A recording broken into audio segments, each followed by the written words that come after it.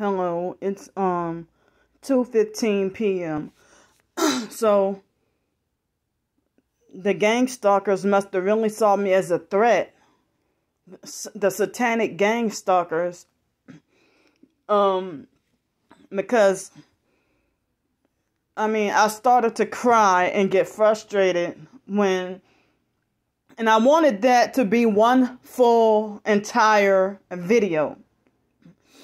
But it's forced to be split into two because they my phone storage space was not even close to full, and they deliberately narcissistic enough to try to force me to shut up. And so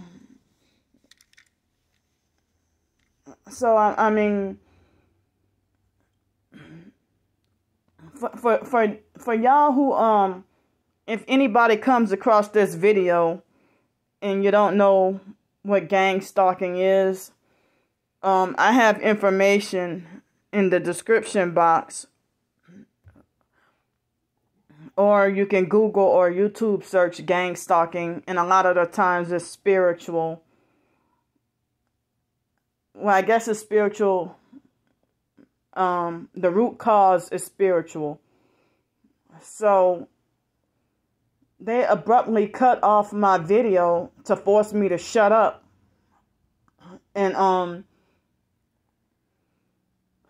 it's like they condemned me for trying to side with Jesus, and then I got professed Christians who condemn me for, I guess, not being Christian enough to them.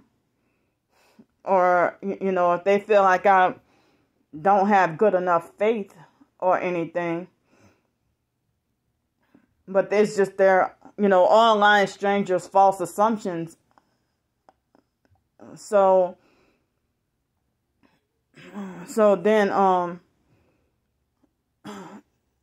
of the online perps, they're cult members of this cult and that cult and stuff. And they hate me being a Christian and act like they want to try to force me to not be a Christian or force me to stop being a Christian.